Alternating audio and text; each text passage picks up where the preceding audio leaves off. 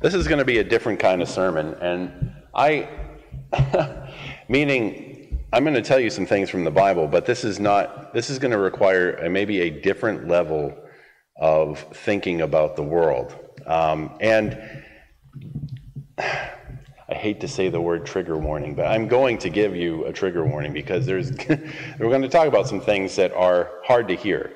This is something that I think requires somebody that's really thinking deeply. But it's I think, true.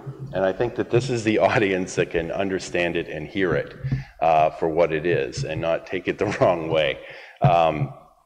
And so now everybody that's uneasy and worried about what I'm about to say, it's not that bad, I promise. Okay, so we're going to talk about how to identify the sin of subjectivity, and you might like that, but I hope you don't.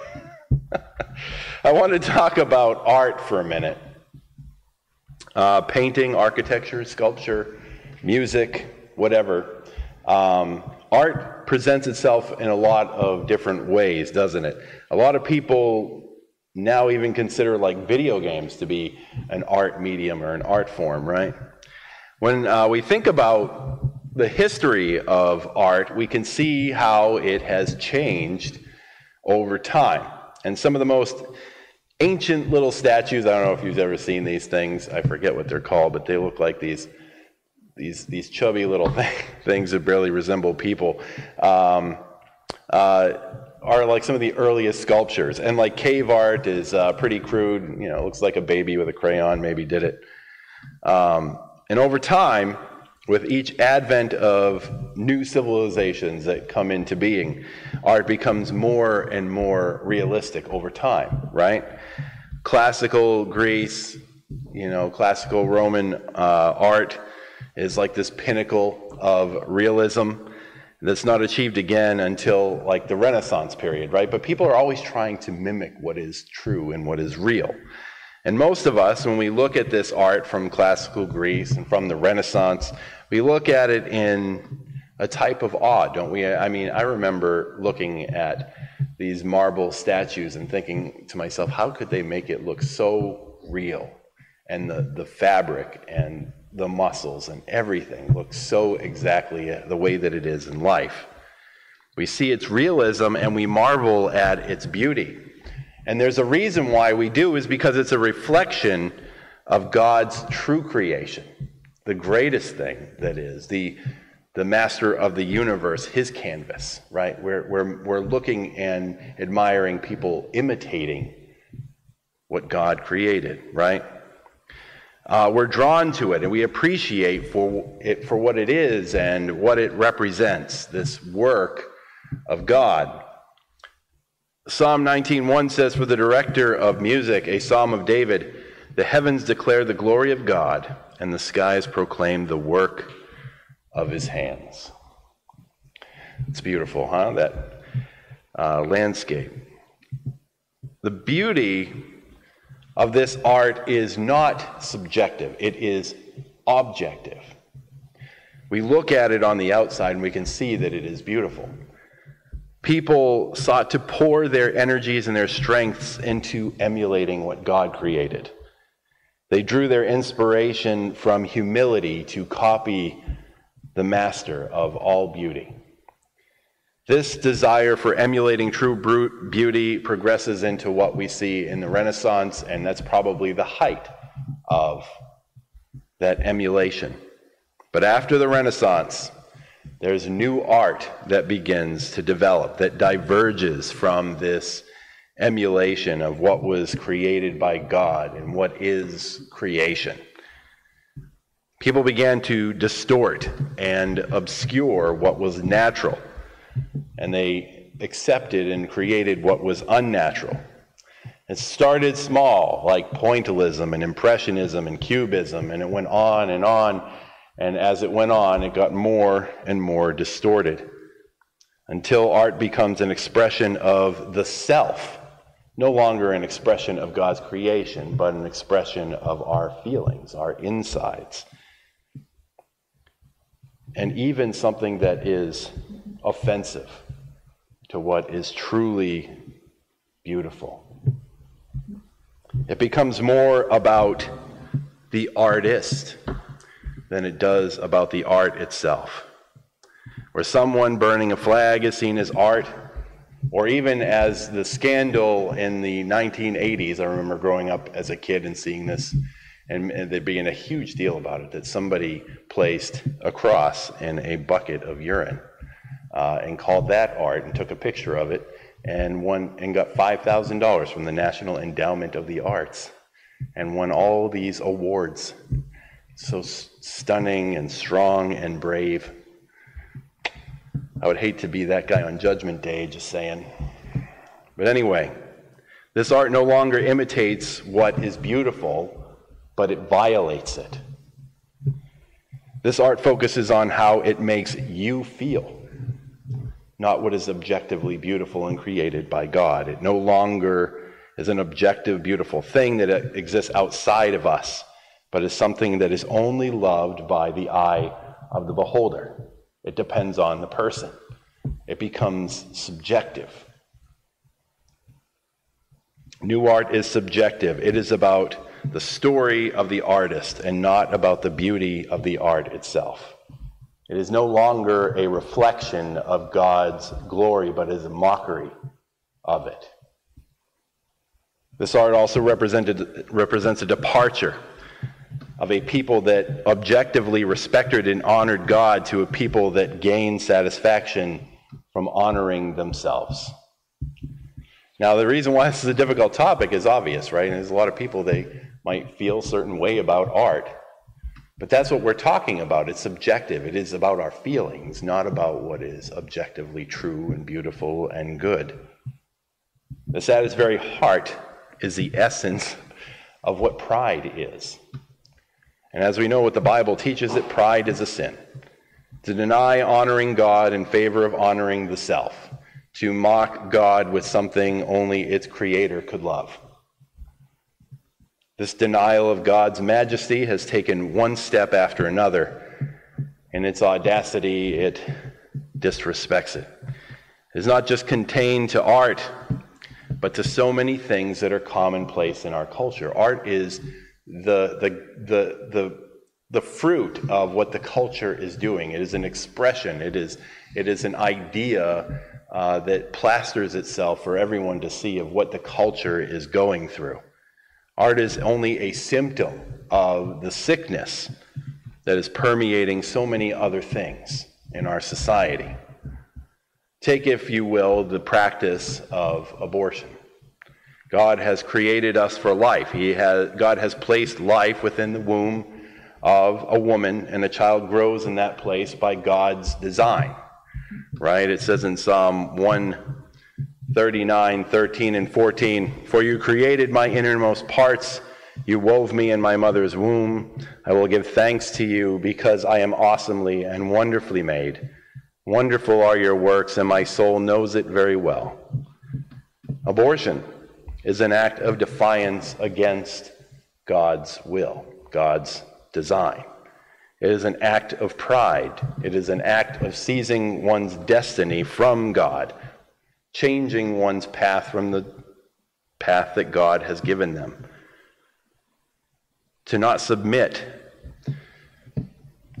but instead have a subjective desire of the self instead of relenting to God's majesty. To choose death over life. It is essentially giving in to the self and telling God no. It is also a sin because it is cutting off the life of one who cannot speak or defend themselves. Most people would not choose to die for the sake of someone else's convenience, and that is the vast, vast majority of why all abortions are committed. It is because of convenience, because of lifestyle, not because of all the things that people claim it's for. It's usually because it's inconvenient. Our society has tried everything they can to suppress the voice of unborn children, so people are not faced with the guilt associated with the choices that they make.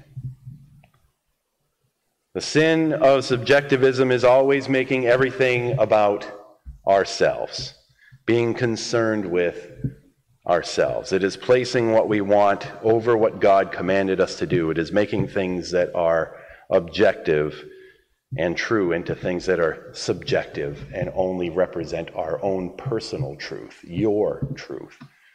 I even heard the vice president say she was thankful that someone was expressing their truth the other day. And you hear that all the time, don't you? What is my truth? Because it is different for every person. It is subjective based on what a person likes or dislikes. It's really not objective at all. It has no real truth. It is based on feelings and emotions rather than what is real. It is just like modern art. It is exactly the same expression. It is exactly the same thing. Modern art is an expression of the person's personal truth, what they like, what they desire. It is that plastered on a canvas or in some other medium. Another example of subjective morality and placing ourselves above God is through various acts of sexual immorality. People are addicted to pornography because of how it makes them feel. People are addicted to same-sex attraction because they're placing their own desires over what God has designed for them. People live together as if they were married without the commitment that God has demanded because they really are only thinking of themselves and what they want. They're thinking about how it makes them feel, not how God wants them to be. It says in Romans 1:26 through 32, "For this reason God gave them over to degrading passions, where their women exchanged natural relations for that which was contrary to nature. And likewise the men too abandoned natural relations with women and burned in their desire towards one another, males with males committing shameful acts and receiving in their own persons the due penalty of their error. And just as they did not see fit to acknowledge God, God gave them up to a depraved mind to do those things which are not proper." And that's the key verse in this passage. And just as they did not see fit to acknowledge God, they rejected God. People, having been filled with all unrighteousness, wickedness, greed, and evil, full of envy, murder, strife, deceit, and malice, they are gossips, slanderers, haters of God, insolent, arrogant, boastful, inventors of evil, disobedient to parents, without understanding, untrustworthy, unfeeling, and unmerciful. And although they know the ordinance of God, that those who practice such things are worthy of death, they not only do the same, but also approve of those who practice them. Key to this passage, like I said, is in verse 28. They did not see fit to acknowledge God. They did not seek to emulate his beauty with their art, with their heart, with all that is in them. They sought only to create something that they liked for themselves, their own personal truth, their subjective belief and truth in all expression, including in their art. They refused to honor God, to embrace what is truly and objectively beautiful. People stopped hearing and honoring God. People stopped making art that imitates God's objective beauty in favor of subjective desires, in favor of things that were beauty in the eye of the beholder. People stopped caring about God's commands in favor of their own commands, in favor of what made them happy. People rejected God's direction and destiny for their lives, and people chose their own destinies through subjection to pride and the sins that come from pride. These choices of the self are not without consequence, as Paul warns us in this passage. What he warns to people who practice such things. Our society is so steeped in pride, so steeped in relativism that it is hard to even recognize the world without it. We think about relative morality even without thinking about it. But recognize it we must, lest we be swallowed up by its false logic, by its ridiculousness, by its appealing nature. to our baser instincts. The best way to recognize it, though, is by knowing and understanding what God and who God is. And we do that by immersion into his wisdom and into his word. Because the Bible is full of hard truths, because they call us out for our sins. They call us out. It calls us out for our pride. It calls us out for our immorality. It tells us when we're wrong, and it tells us what we do, what will happen if we don't fix what's wrong. That we're going to come face to face with some serious consequences for those choices. It also tells us how to find redemption, how to start a new life and turn over a new leaf. It tells us how to find hope and everlasting life. So there's that. And that's the good side of it. But in order to embrace the good, we have to get rid of the bad. The Bible does not always give us the answers that we seek, but it always gives us the answers that we need. And we need them now more than ever.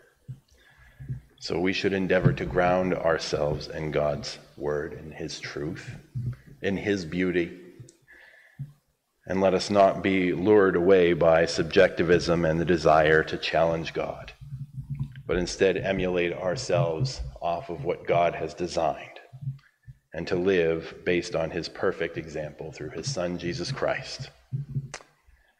At this time, I will offer an invitation. If there is anybody that wishes to come forward for any reason, I want to encourage you to do that this evening. If you're wanting to become a Christian, know that those who believe in God, who repent of their sin and are baptized, God has promised forgiveness of sins, the gift of the Holy Spirit, and eternal life.